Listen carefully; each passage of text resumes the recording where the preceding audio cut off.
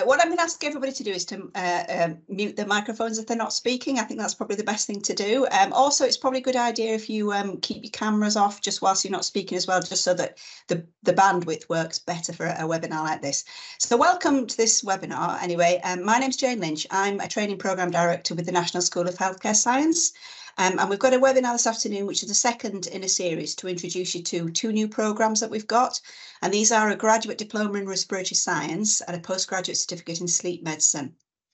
So on the webinar this afternoon, we've got representatives from the two universities that are going to be providing the academic course for those.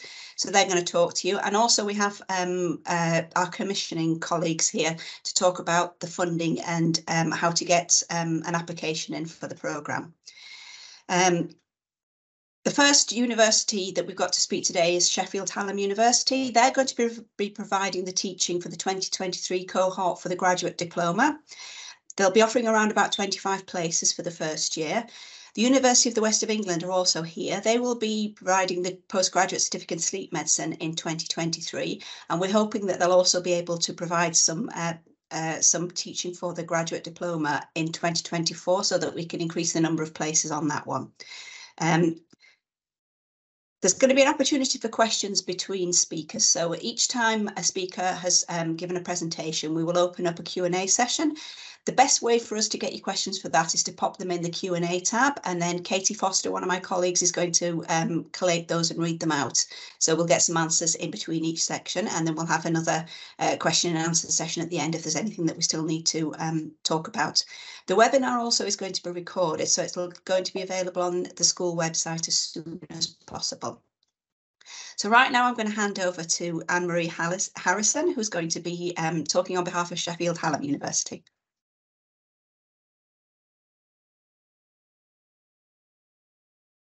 Okay, good afternoon, everybody. I hope everybody can hear me. Okay, I'm just going to share my screen, and I've got a few slides that will, I hope, sort of help us to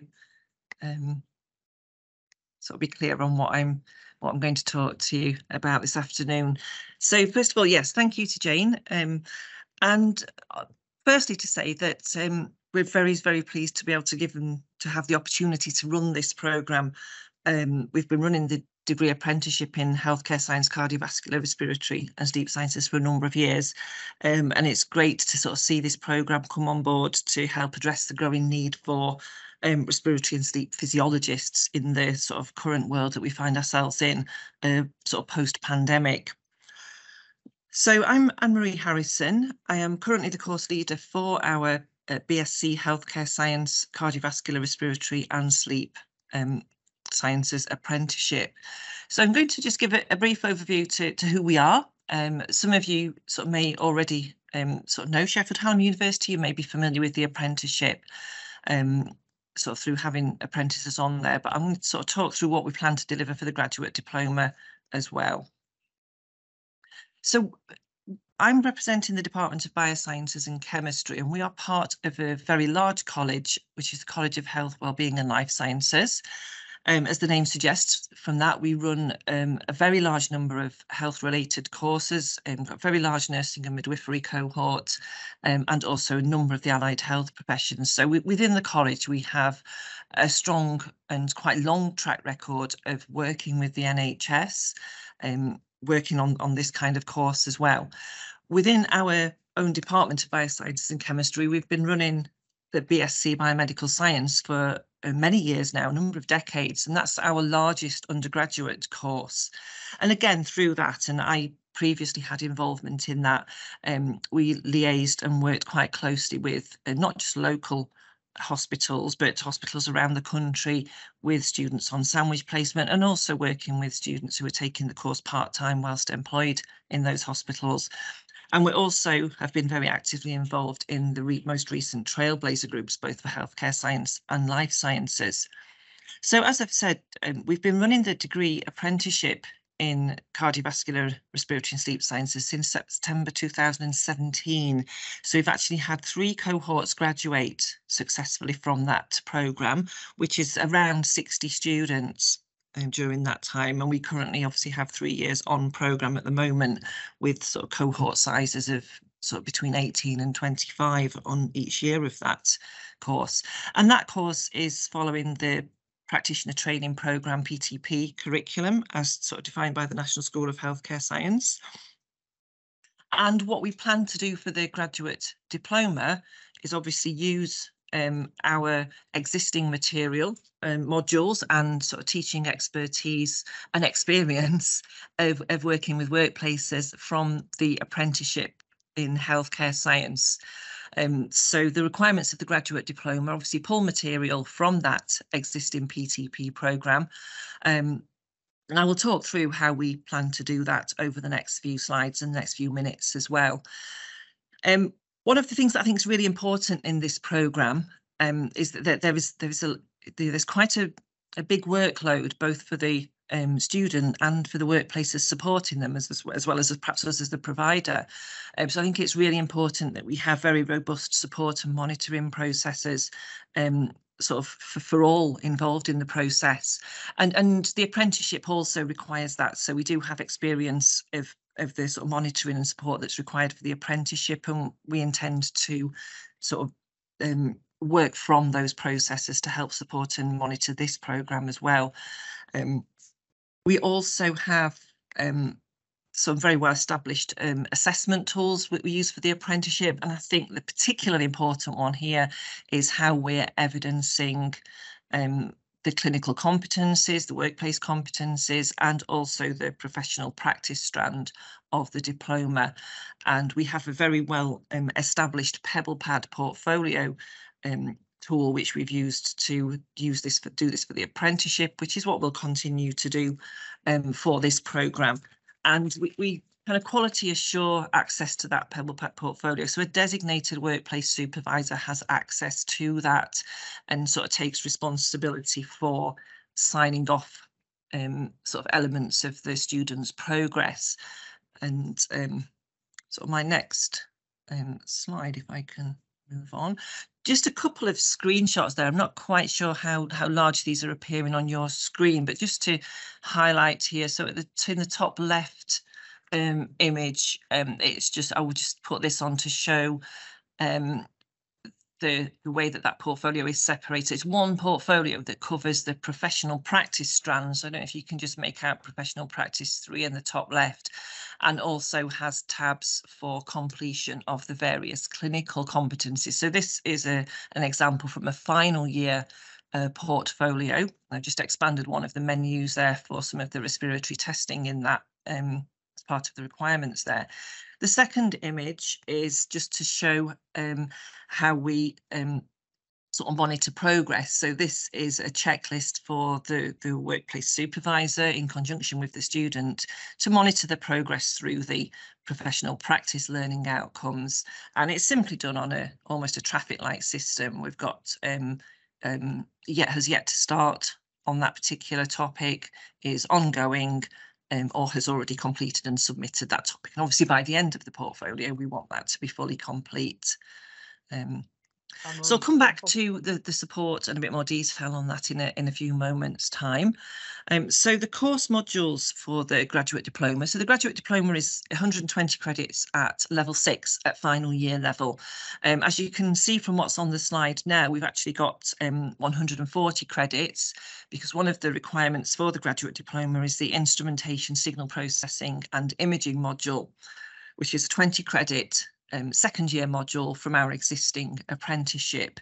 So we intend for these students to take that module in the same way that the apprentices take that module. So there would be no change in that module for this cohort. They will simply drop in to the module that currently exists. The other modules, the level 6 modules, as you can see, there are 3 40 credit modules there.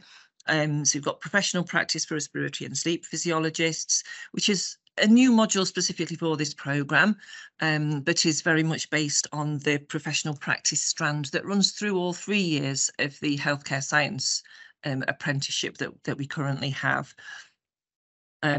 Respiratory and sleep physiology, again, a new module for this programme, but this will be based on the sort of sort of scientific sort of underpinning sort of pathologies for some respiratory conditions, the more technical content, such as things like methods for assessing lung function and principles behind those methods, sort of quality assurance, calibration, etc. So that the theory behind sort of respiratory conditions and measurements, and this is drawn from our existing modules at both levels 5 and 6 on the apprenticeship. And the final module is the respiratory work-based training module, which again is a new module for this programme, but this is now pulling out more specifically the clinical competency modules. So on the apprenticeship, we combine some of the theory with the competency in our modules. For the purposes of this programme, we've separated out sort of more theoretical sort of technical sort of knowledge side of things, and had the work-based training module very specifically just assessment of the clinical competencies and the DOPS and case-based discussions that go along with that. Okay, so as is clear, I think, from that description, obviously some of the teaching and the material covered is common to the healthcare science apprenticeship, and there will be some overlap of teaching of this graduate diploma cohort with the apprentices for some of that, certainly for the clinical work and professional practice. And they will also have some separate short blocks where it will just be this cohort just covering material that's more specific to them, and those particularly will be the first induction block on the course and the final block, because the requirements at the end of this programme are quite different to those of the apprenticeship with the endpoint assessment. So the next slide actually perhaps gives a little bit more detail on this. So I'm actually going to sort of start from this. So through spring and summer 2023, we'll be looking at applicants for the course and enrolment of those applicants onto the course, and hopefully have achieved that by early September 2023. So during that time, we'll be enrolling the students. We would also be running a training the trainers session for identified workplace supervisors, and similarly run an online session for the students. So our first block week will not run, block attendance would be in October, but we would be looking to have an online meeting with the students to kind of get them familiar with the learning environment Blackboard, which we use, and also any sort of preliminary requirements to help prepare them for that first time that they'll attend with us in Sheffield. And what we would also want to do quite early on in the process, whether that's before the first block week or very soon afterwards, be to have meetings between sort of an allocated member of the course team and each individual student and their designated supervisor, just to make sure that we're quite familiar with kind of where everybody is, what their experience is, where they're coming from, and making sure that people have got a training plan in place. So basically we'll run first block in October 2023, and that will be just these students. This will be separate from an apprenticeship block, and this will be just a couple of days. Each block will be just a couple of days, which will be induction to the university and introductions to all of the modules that I've just described. So all of the 4 modules will be started in that first block week. Block attendance, there won't be weeks. We will provide distance learning material for the students to engage with between blocks. And then we'll have second block and the third block in December 23 and March 24 will be attended concurrently with the apprentices. And what would happen on those weeks is that on the day that clinical and professional practice teaching takes place, they will be with the final year apprentices, and they will have another day that is specific to this cohort to cover the other requirements that obviously are not being covered with the level 6 apprentices. By the time we get to block 4 in May 2024, this group will have completed 2 of those modules, which is sort of indicated just by the scale of the boxes on the image there. So instrumentation, signal processing and imaging, and the respiratory and sleep physiology will both be completed in the standard academic year. So by end of April, those modules will be complete, but these students will be continuing on with their professional practice and their respiratory work-based training in the workplace. And so that final block in May 2024 will be just this cohort again to kind of deal with the specific areas that are still ongoing for them.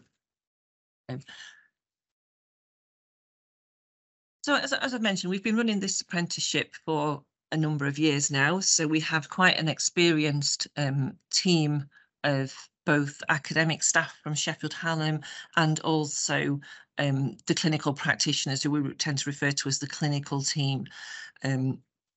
So we have this team of associate lecturers who are very experienced in sort of liaising with the workplace and the students in the workplace. The work-based training will be based on the existing portfolio that we use for the apprenticeship, because it's essentially the same as the practitioner training programme, which is required for both of these courses. Each of the students on the course will be allocated a specific clinical tutor from the SHU clinical team.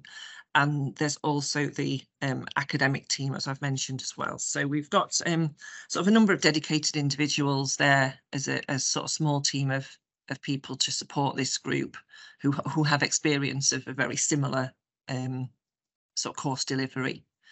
But just to elaborate on that just for a couple more minutes, I think one of the things that I mentioned earlier is that there is quite a lot of work within this programme to complete within the year that's required. So I think it's important there that we make sure that both students and workplaces are very well supported in making sure we've got a training plan in place very early on, and that we keep up to date on progress and anything that might occur to slow progress down for any reason at all. So again, utilising support mechanisms that we've very well established within the department. So each of the learners on the course will be allocated an academic advisor who is a member of the Hallam academic course team and a clinical tutor, and they will monitor progress, whether it be through the more sort of theoretical academic modules, and also monitor progress with the clinical work and the professional practice work. They will both be a sort of a point of contact with the workplace. And I think it's important to sort of emphasise that there's massive support for the workplace as well here, as well as providing pastoral support. And they will carry out an initial review of the skills and knowledge that these learners are coming in with. Although all of the learners on this programme will have a degree, and there is quite a range of different degrees that they may have come from, and with that, a range of different backgrounds and work experience that they may have. And I think it'll be important to sort of make sure that we're very familiar with that and sort of have identified where any particular learning needs might be, any areas that any particular learner might find more challenging, or areas they might find a little bit easier. In line with our apprenticeship, we would instigate monthly progress meetings between the learner and the workplace supervisor, and this would be reported back to the course leader via the electronic portfolio. And we'd maintain a very much an open email box policy wherever there are any issues that we need to deal with as soon as possible, and maybe report back to the national school if necessary as well. And we have regular course team meetings where we would discuss and confirm progress of all learners, and again identify any concerns and escalate as necessary if we needed to. As well as those things, all the learners on the course will have full access to all of the support mechanisms that are available at the university for all students. So the Hallam Help is just our sort of generic student support system, providing both academic advice and pastoral support. They would have access to the Learning Centre, which is obviously much of which is available online and open 24/7 for the times that these students would be on campus with us here in Sheffield. We hold employer support sessions for the apprenticeship twice per semester, in addition to the training the trainers sessions at the start of the year, and I would expect to continue to do that as a separate session for the employers of this group of students as well, because it would likely raise a different, whilst there might be some common questions, and this is a slightly different group in terms of how we monitor them as well. And we monitor attendance at sessions for the apprenticeship, and we would incorporate that here as well, just so that we can make sure that everybody's attending as they should. So as I said, important for the workplace to be supported as well. So we have a pre-course training, the trainer session. This will happen in September, and these twice semesterly catch-up sessions to update that group, for us to discuss any general issues and provide support on Pebble Pad or any other just general questions. And as I've mentioned, we allocate both a clinical and academic tutor for each student, so that they are equally a point of contact for the workplace as well. And this seems to work very well on the apprenticeship. So we're hoping that a lot of the good practice we have there will carry over into this programme as well. So just a sort of quick timeline of kind of where we are at the moment. Obviously, we're going through an approval process at the moment, sort of liaising with the National School of Healthcare Science, and I believe some of my colleagues later in the meeting will talk a little bit more about sort of recruitment, etc. But by August, September later this year, we will have set up the course. Sort of Blackboard sites will exist. We'll have the learners enrolled, and as I said, have sessions with those to make sure that they're fully prepared for when they meet us on campus in October, and as well as running the sort of training the trainers, which I've mentioned. So first block, we've proposed this to be the week beginning the 11th of October. It would be the Monday and Tuesday of that week, probably. Then start all of the modules, be set assessments, hopefully start work on their portfolio. So a big chunk of that session will be making sure that every student is familiar with how they work with Pebble Pad. Second block week in December with the apprenticeship students, and also put a workplace visit on here. Obviously this may be an online visit, depending on what's most appropriate. If a site visit is necessary, obviously that can be arranged as well. Then we move into the new year, into January 2024. We have a block in March and a block in May. March with the apprentices, May just with this cohort. And again, a second workplace visit, either online or in person if necessary. So by the end of that standard academic year, say 2 modules will be completed, so that will be 60 credits worth of completion. The professional practice and clinical competence portfolio work, we anticipate to continue through to July of 2024, which would allow completion of those modules, assessment of that work, which would allow us to take these students to an exam board in September time to make sure that they are fully sort of completed and have graduated within a year of starting the course for this group. And then obviously we sort of start again for 24, 25 and 25, 26. It's important that we make sure we get feedback on how we're doing on the course, and I know this is something that we will be reporting back to the school as well.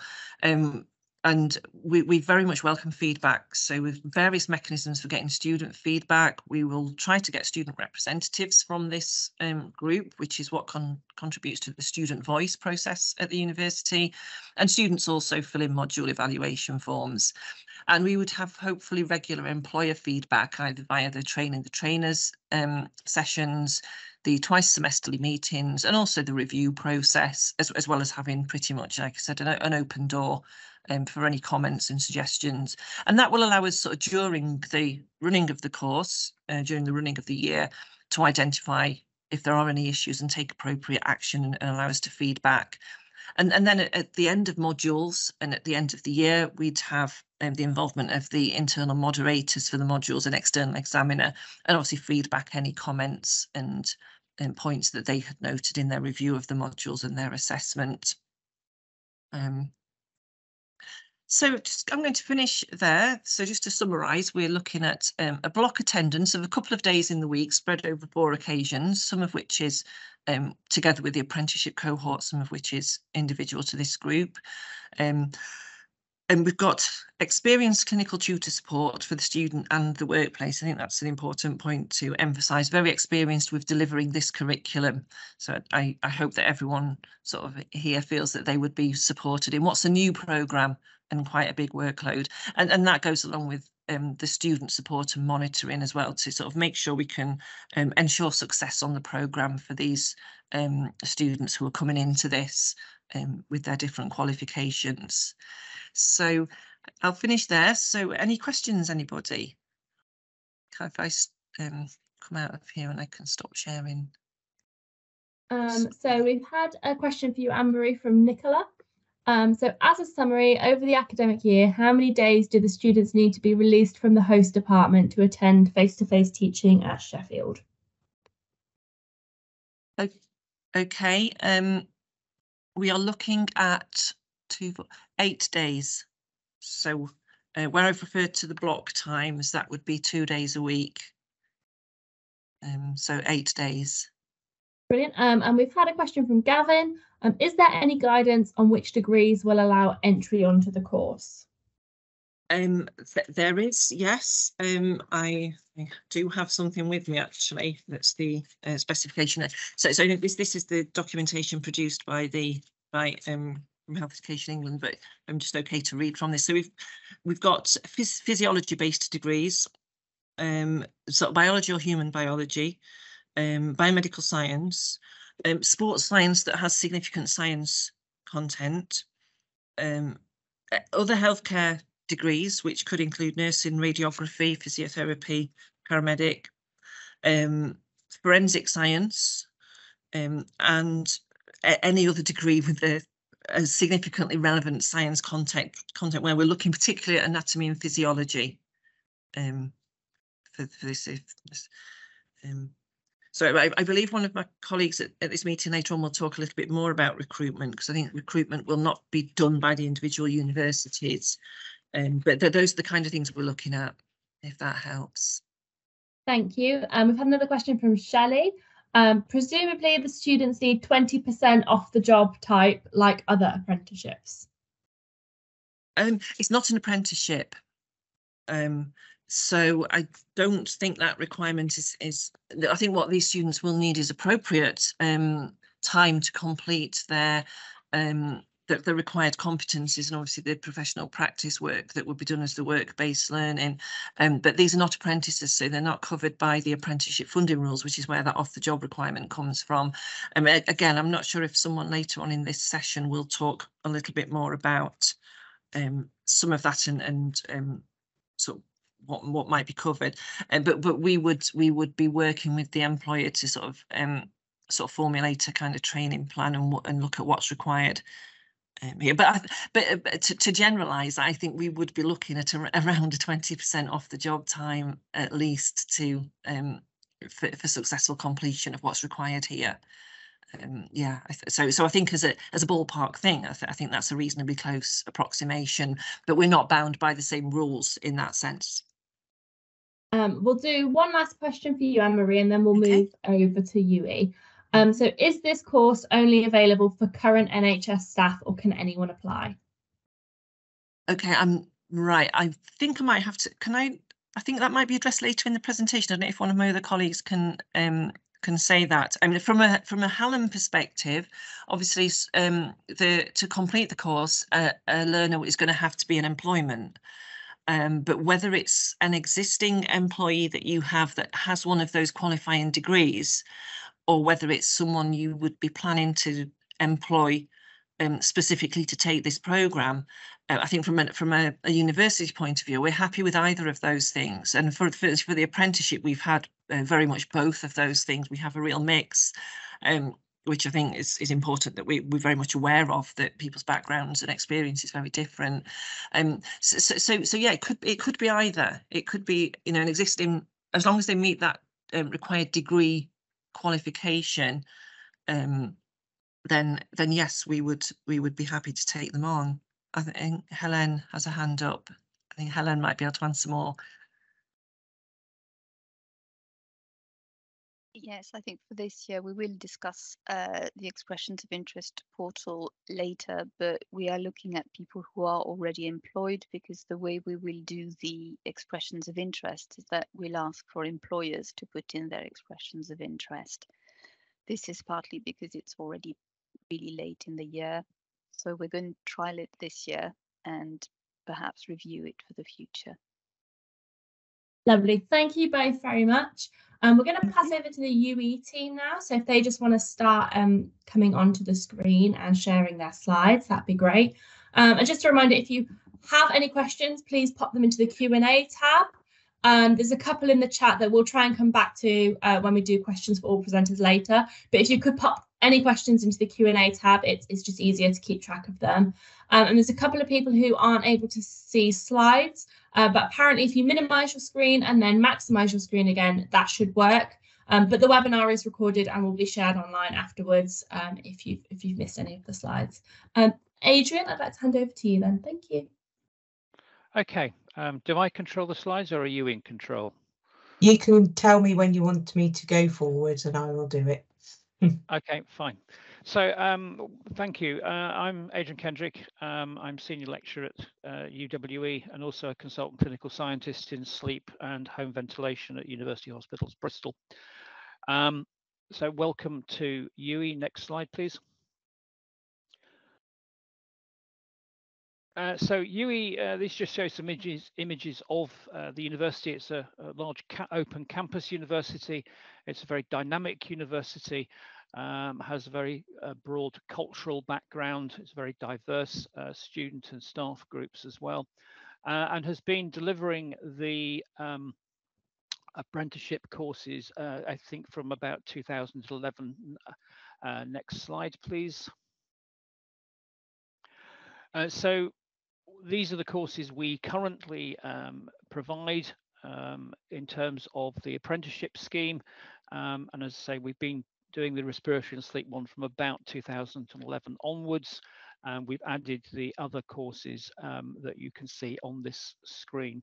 So we have a very strong experience in delivering to healthcare science groups.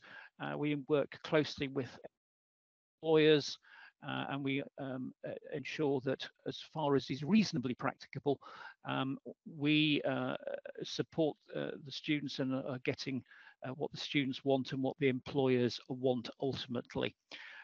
Next slide, please. So the process that we've put into place for those apprenticeship courses, we will apply also to this course as well. So we will be providing the course in terms of on-campus block weeks, which I'll come back to later on. In between those block weeks, we will be having online teaching sessions via the online platform that we will be using from October onwards. And these will take place at preset times throughout the week, and they will be pre-planned well in advance. There'll also be provision of interactive online learning resources so that lectures will be recorded and some may indeed be pre-recorded and then can act as a tutorial session for some of the online teaching sessions that we will be providing. We will be doing assessments as required by the course, and these will be put in various points throughout the course so that we can ensure that the students are progressing. Central to all of the academic provision is the student support.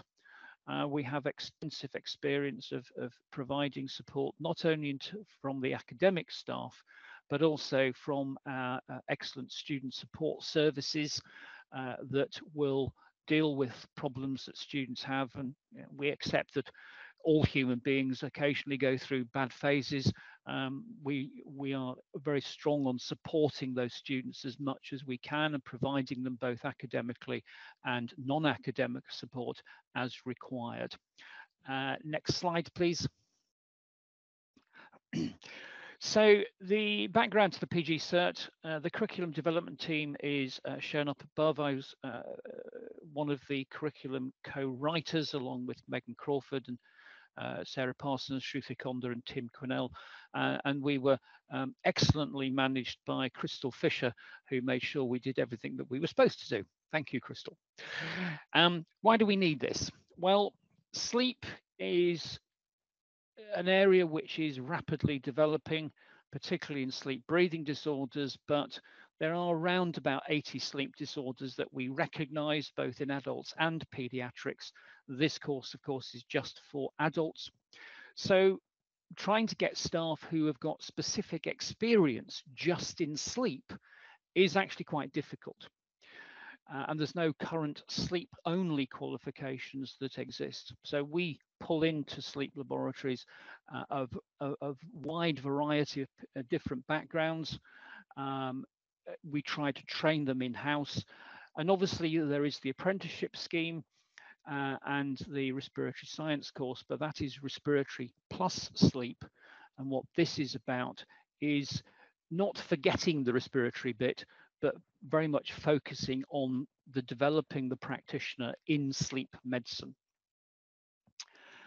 The staff who will be on this course will have a relevant degree, so they'll be appointed to their departments, because there will be a lot of in-house work that they'll have to do along with the academic content that will be provided. And we advise employers to look at where they can do not only the respiratory sleep disorders, but also how they can develop their skills in the non-respiratory sleep disorders, which is the other big module in this group. And there are 4 modules that you can see there. So we're going to look at the clinical assessment, so basically taking a history. And although there are overlaps between the history of respiratory and non-respiratory sleep disorders, there are some subtle differences. The investigations can be similar across both of them. Ultimately, polysomnography, where we're looking at sleep and breathing and leg movements and videoing. These are done standard in most major sleep centres. And then there's the 2 big modules, which are the respiratory sleep disorders, primarily obstructive sleep apnea, but also the non-respiratory sleep disorders, which will include things like insomnia, narcolepsy, idiopathic hypersomnolence, etc. Next slide. So I'm just going to run through briefly. A lot of this is similar. These are the outcomes that have been put into each of the modules, and this is the clinical assessment one. So it's taking good history from patients with suspected respiratory and non-respiratory sleep disorders, and then trying to put this into context as to what investigations are relevant to understanding what is going on, so that we get the appropriate data to then make clinical decisions. And it is also very much taking a patient-centered approach to practice. We need to communicate with the patient, and learning those skills and teasing out the relevant information from people to understand what their sleep problem is perhaps somewhat more complex than some other aspects of clinical practice. They also need to be able to interpret the results and hence formulate management plans based on the results, and also importantly, patient choice. And communication is essential. And one of the problems, regardless of whether it's respiratory or non-respiratory sleep disorders, is that we have to have an understanding of the very clear guidance provided by the DVLA and other licensable occupations such as air traffic controllers, airline pilots, and train drivers. Next slide. So this is the investigations, and this will cover very basic investigations such as overnight pulse oximetry, all the way through to actigraphy plus polysomnography plus assessment of daytime sleepiness using the multiple sleep latency test or the multiple maintenance of wakefulness test. And these are important assessments in determining, for instance, whether a patient is fit to drive, but also to understand what the patient is doing in their home life. Coming into a laboratory is what I call hotelitis. If it's one night, it's a strange place, whereas trying to monitor patients in their own home can be a lot more interesting and more beneficial in some respects. It is also bringing together local, national and international procedural and clinical guidelines. And for instance, a UK one in sleep breathing problems would be the recently published NICE guidelines. They need to be able to do blood gases, because there are aspects of sleep medicine where being able to understand what the PCO2 and the bicarbonate will influence how we might manage and then treat those patients. And depending on those results, you may switch from CPAP to NIV, for instance. Again, it's applying very much a patient-centered approach to practice. Communication is essential. Going through the results which are often quite detailed and quite complex with patients is a key element, because the patient needs to understand what their problems are. We need to make sure the patient does understand what their problems are, and then we can move forward with applying a treatment plan, whatever that actually is for that particular patient. Next slide, please. So this is the respiratory sleep disorders, and this will predominantly focus on obstructive sleep apnea, which is the biggest component of that. But there are other aspects to sleep breathing problems.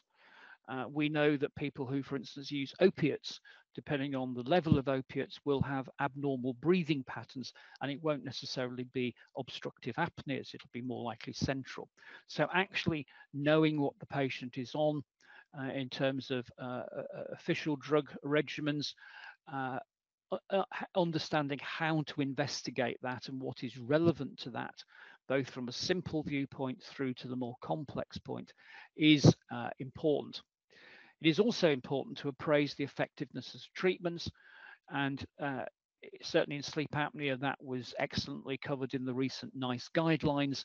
Whilst CPAP may be the primary outcome treatment, there are a number of other treatments that NICE looked at and recommended. So it's understanding what is appropriate for that patient sitting in front of you. Not everybody likes CPAP.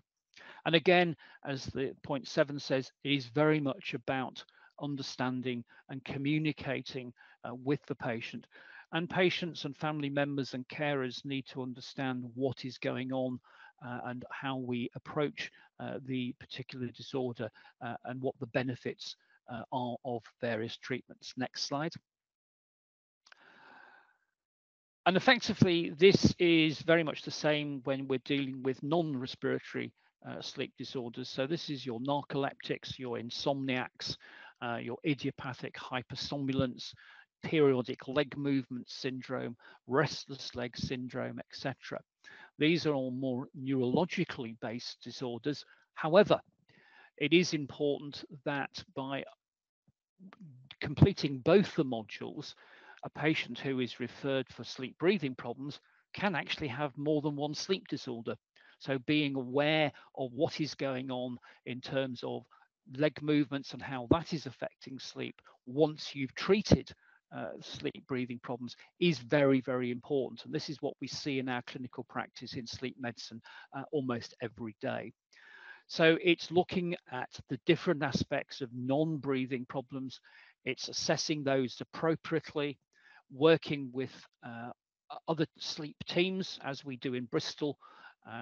We are Sleep Breathing Centre.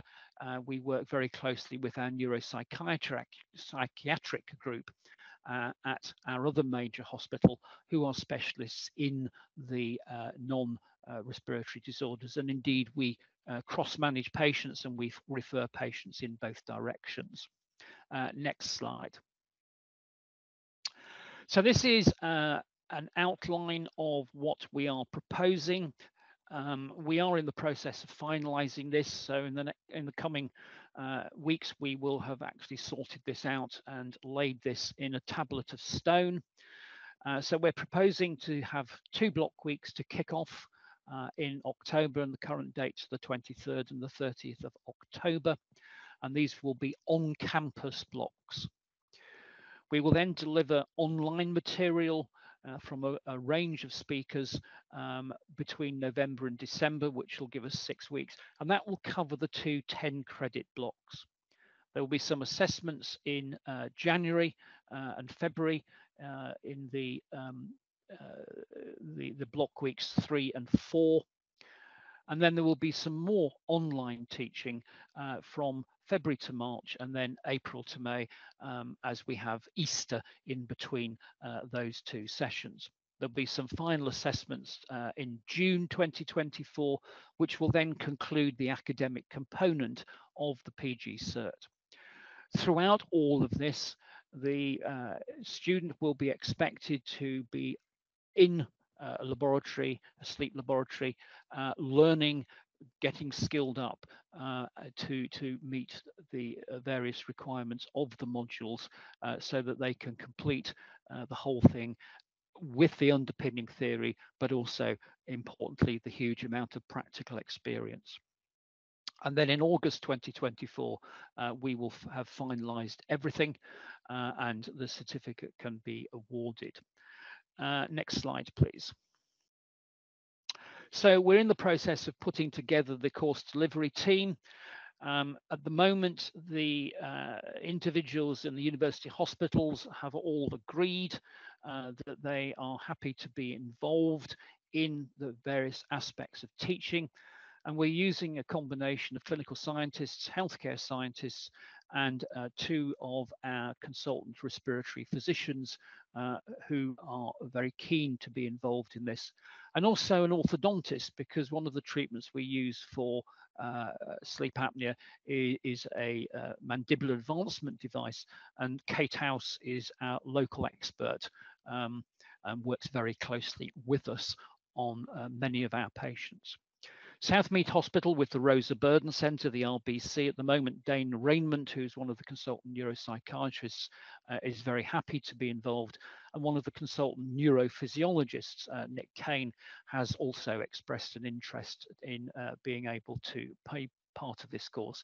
We are approaching other members of the neuropsychiatric team at the Rosa Burden Centre so that we can get a very broad range of experience from the various practitioners within that team.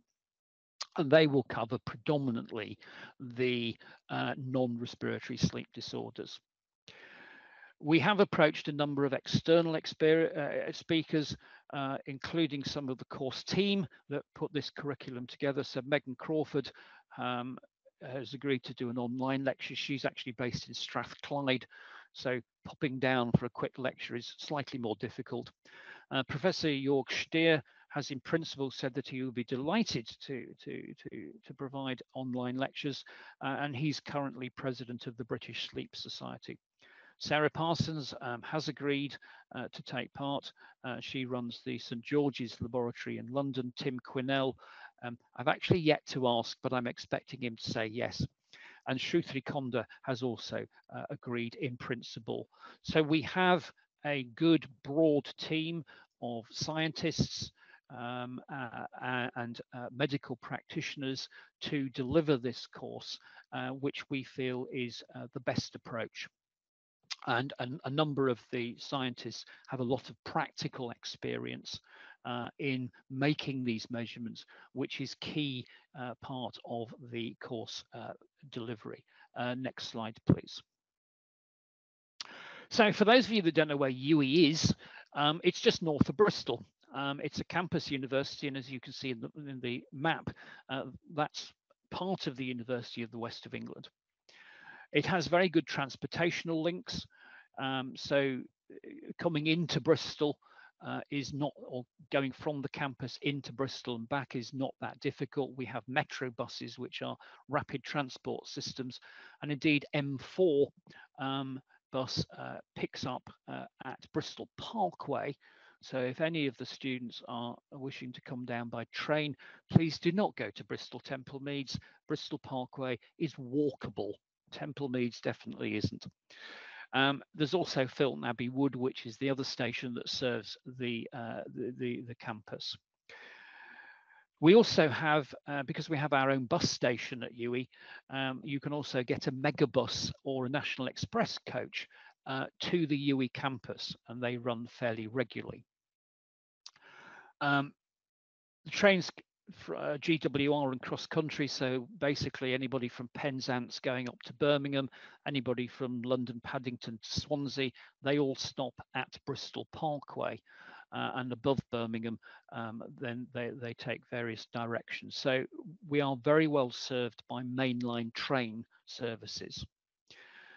There's also Bristol Airport, which is quite a few miles south of Bristol, but has very good transportational links into the centre of Bristol, and then linking into one of the metro buses up to the campus. Roads-wise, the M5, the M4, which leads on to the M32, provides transportation. And I know that one of my Year 2 respiratory sleep students actually regularly commutes on the block weeks daily up to Walsall. So we know that that works very well. In terms of accommodation, there's currently no accommodation on campus available. However, two very close hotels, the Holiday Inn and the Holiday Inn Express, both of which are walkable to the campus, are available. And for those that prefer Premier Inn, they've built the ground floor. The rest of it will be built by the end of this calendar year, one hopes, and therefore that will provide a third hotel within easy walking distance. Indeed, it's next to the Holiday Inn Express. Next slide, please. So that's all I'm going to say.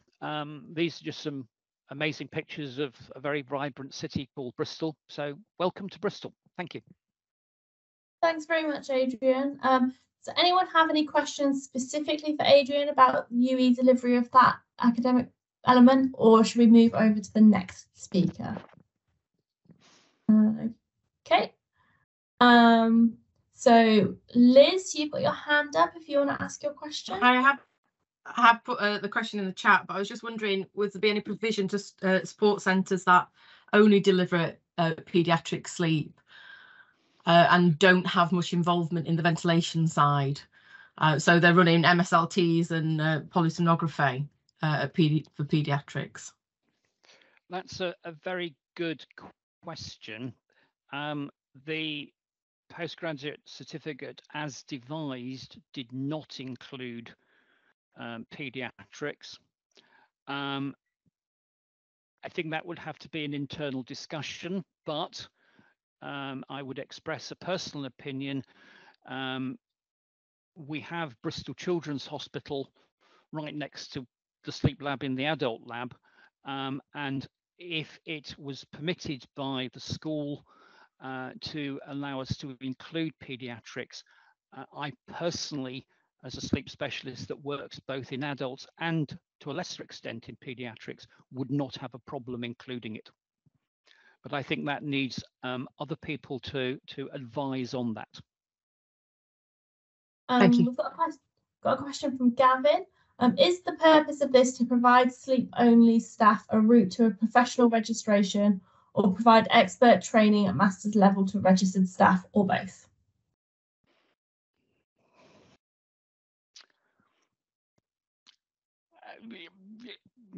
I'm not sure I know the answer to that. The aim ultimately is to provide staff that are predominantly specialising in sleep medicine, because we find it as a professional group difficult to get those staff. And indeed, the apprenticeship scheme, which we deliver and it is excellent, it covers both respiratory and sleep. And what we really need is sleep specialists.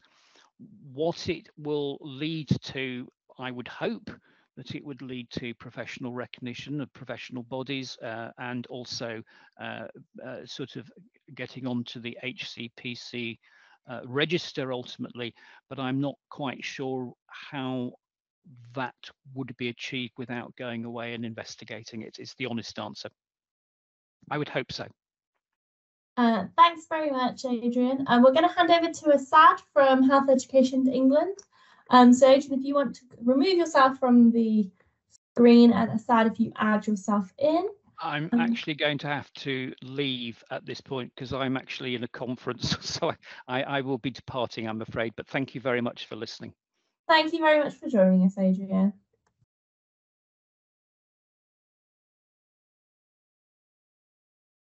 Hello, good afternoon, everyone. I'm Asad Rochford, National Commissioning Manager at HEE. One of the programs I do help and assist is healthcare science. And my work mainly revolves around the commissioning and the contract management and delivery of those. So I haven't got any fancy slides like Anne-Marie and Adrian. So I'm just gonna talk to you about the funding model that's coming with these programs. So just to mention, this is a fully funded program. So that means that tuition fees will be covered, and this will be paid directly to the universities once you've been accepted to take on to be part of the program. Secondly, there's a one-off training grant that's been that will be given. This again will be paid to the organizations, your trusts, by the regions. The grant is expected to be a minimum of £10,000. We are expecting that this will increase, but we're just waiting for the confirmation of funding, which should arrive imminently. The grant is like any other grant that you may have received from HEE. It can be used to contribute to cover and reimburse costs incurred, such as travel and accommodation for the students.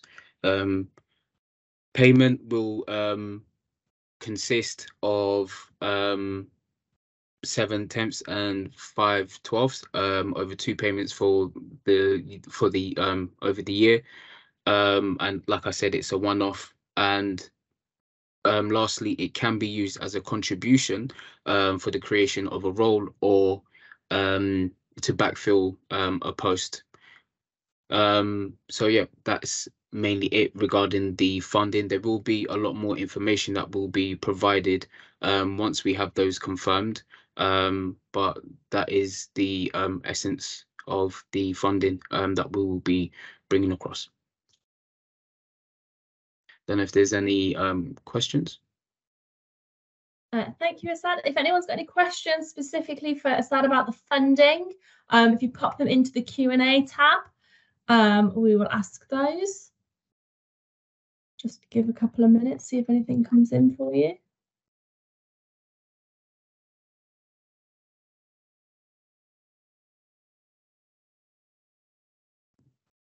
So there's a question in the chat is the grant tax-free? Yes, the grant is tax-free. All education funding is exempt from VAT. Any other questions, or we'll move on? Okay, so thank you, Asad. We're going to pass over to Helene now. Oh, wait, no, Asad, one question's just come in. Is there still time for 2023/2024 funding?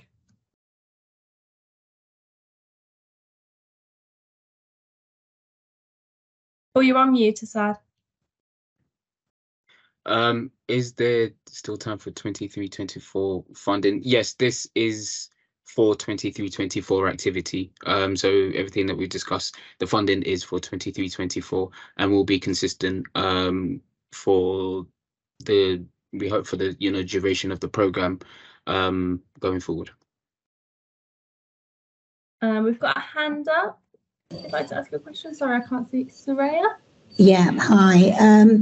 I just thought I would ask the question that it was in the previous chat, but I'm not sure it's been answered completely. I'm a retired GP. I'm not in a work placement, but I've got a huge interest and have had a huge interest in sleep medicine for years. And I would really like to go down this route as a second career out of general practice. Am I not eligible if I've retired? I'm not entirely sure on that. I can take your query back and just confirm, and I'd be happy to take your email address and then confirm back to you, or I don't know if any other colleague may have an answer for this. I think Jane has. you want me to chip in here? So these grants and positions are open to people who are in employment. So it's the employer who will be requesting the post on behalf of one of their trainees, because obviously we have to link the academic training with the workplace training. So where departments have openings, people can be taken on and immediately put onto one of these programs, but you'd need to have a backing employer to enable you to come onto one of these programs through this particular scheme. It may be that you can access the academic training through the university directly, but to get the funding from HEE, you would need to be in an employer, and the employer would receive the training grant. Okay, so could the university actually give any guidance in terms of open posts that might be appropriate to my? I guess that's something that they would need to think about and develop. That's not something that's part of this particular programme. That would be kind of their business outside of this, so I can't advise on that one. Okay, thank you. Sad, we've got one last question from you, if you just want to pop back on. So it's, is this grant applicable for the Graduate Diploma at Sheffield Hallam? Apologies, I may have missed this. Yes, it's for all of the programs as part of the diagnostic workforce. So it's eligible for the students at UWE and Sheffield Hallam. Brilliant. Thank you very much. Helene, if you'd like to come on screen, and we'll move over to your section of the presentation. Hello, good afternoon. I'm Helene Fouquet. I'm Education Commissioning Manager for HE Southwest. I work closely with both the National School and with ASAD. So I have some slides on how to express interest in these funding grants. It's just one slide, which hopefully you see now. Is that on your screen? Yes, it Yes. is. Okay, great. So the way we're going to collect expressions of interest is through a national portal. So this portal is being developed at the moment. It will be open in a week. The link to the portal will be sent by regional healthcare science leads to their contact lists when the portal opens. If you are concerned that you may not be on that contact list, please do let us know. So you could put your address in the chat, for instance, and then we can make sure that you are added to our contact list. We will review expressions of interest. There is no limit to numbers of grants individual employers may want to express an interest for.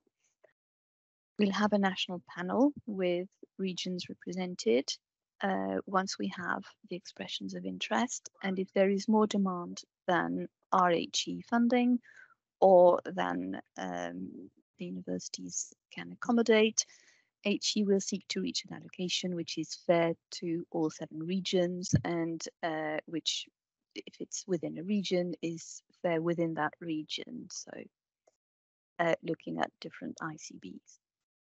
The timelines are on the screen. So the portal will open on 20th of March. You'll have 5 weeks to put your expressions of interest into it. The evaluation panel will take place week beginning 3rd of May, and we'll have clarifications as soon as possible afterwards. And we are hoping that the outcomes will be communicated to you by the end of May. Now, one thing that I want to clarify is that these are funding related. It does not actually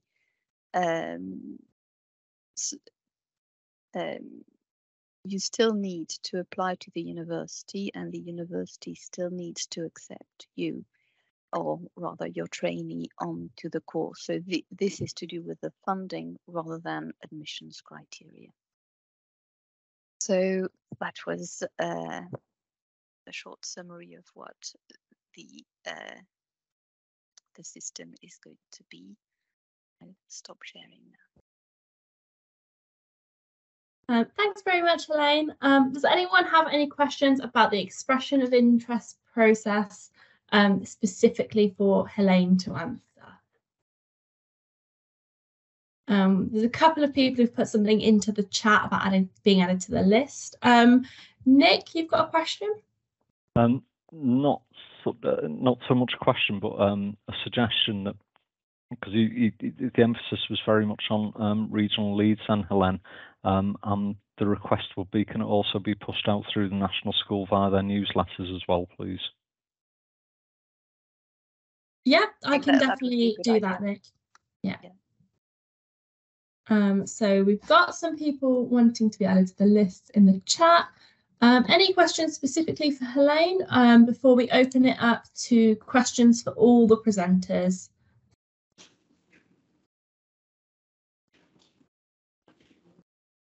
No. Okay, so if all the presenters could come back on, we have a question for you, Anne-Marie, about Hallam. So for the PG DIP at Hallam, if employers were able to fund and support a master's research project, would it be possible to combine academic credits for a full master's? Right, the graduate diploma is not level 7. So this is these are level 6 modules, so it wouldn't be part of a master's program. So I think the answer to that is probably no, really. Will the PG DIP graduates be registerable at the end? I believe so. I believe that the curriculum has been designed such that that's possible, but I saw Jane nodding there as well. I believe that's the case, isn't it? Just clarifying a little bit that the graduate diploma, which is the respiratory science one, is aligned to the PTP outcomes. So the graduate diploma that Anne-Marie is going to be organising at Sheffield will take students that have got different degrees to the same level as a PTP trainee.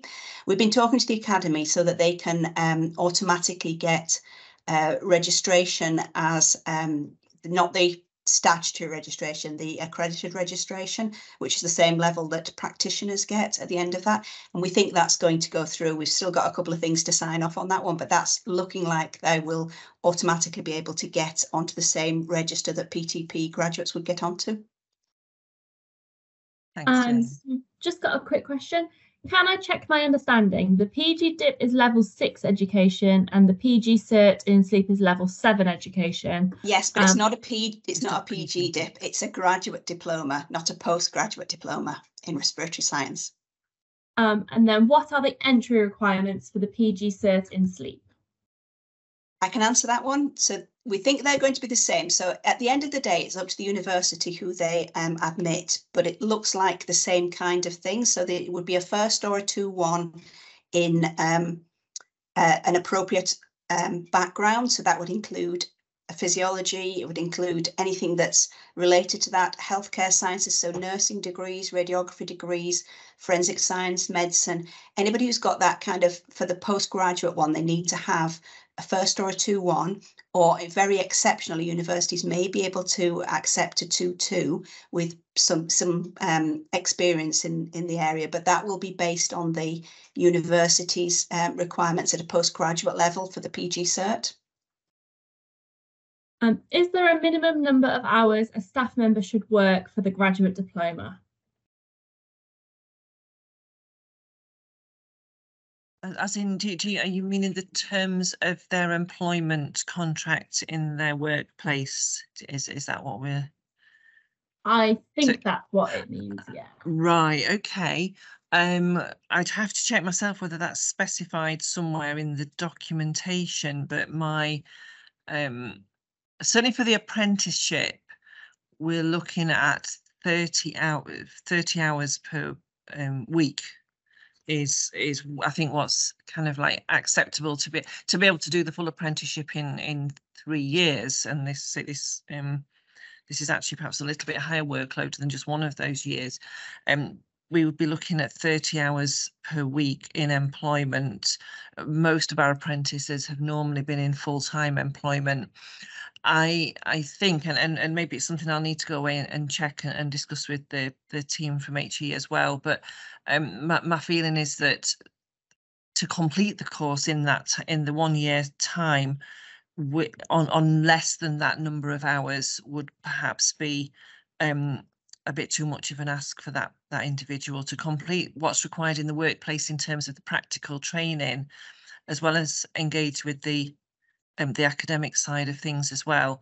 I mean, if there are no specified hours required, then obviously we'd be happy to sort of discuss that with an employer. But I think we'd need to make sure that it was doable in the work time of any given individual. Really, does that kind of answer the question as much as I can at the moment, I think. Thank you. So we've got another question.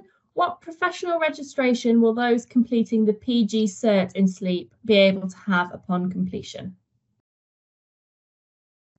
So a lot of the people who complete the PG cert will already have statutory registration. So if they come from a nursing or an allied health professionals background or a medical background, they'll already have statutory registration. For those who are completing it as healthcare scientists, they may already be at that level. They may already be clinical scientists. If not, then we would expect the PG cert in the same way that the ECHO training programme does. It adds a lot to a portfolio towards equivalence for the STP. So it doesn't lead directly to statutory registration for a healthcare scientist, because that's at a different level to nurses. Nursing comes in at a post BSc level. They get their statutory registration, whereas for clinical scientists, it's a postgraduate level. So the PG cert leads to a PG cert. It doesn't lead to registration, but it's very useful evidence to put towards your portfolio. Thank you. Next question is from Tracy. Are students with a foundation degree accepted on the Respiratory Diploma? I think we have that down as a BSc Honours. Yeah, I believe it's BSc Honours, yeah. Thank you. From Dawn Marie, the question is, will we be sent information on how to apply to the university? So I think we have, Helene has got a pack that she's been working on that's going to be a lot of information for employers, summarising all of this. That's going to be ready as soon as we've got the final details on what the actual funding will be, because as I'd mentioned, it's going to be around about 10,000. It might be slightly more depending on various conversations that are happening outside of our control.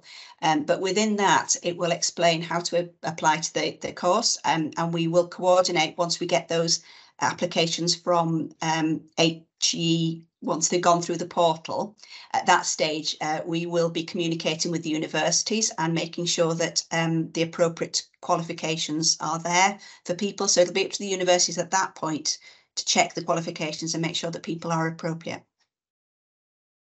Another question we've got is, when can we start applying for the PG cert? Elaine?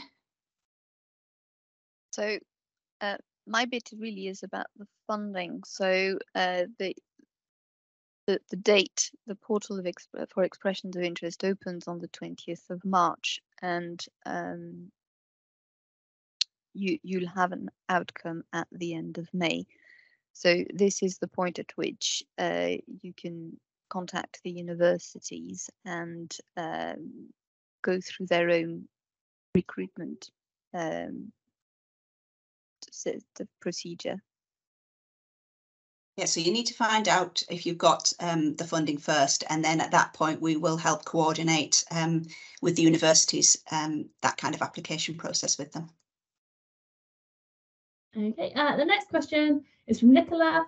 Is the PG cert aimed at a particular NHS banding, i.e. band 5 or 6? PG cert needs to be somebody who's got that underpinning level of knowledge. So we would expect them to be at a level that they can be accepted onto a PG cert. So that's not likely to be a level 5. I think it's probably likely to be a bit higher than that. So that follows on to a question from Joanne.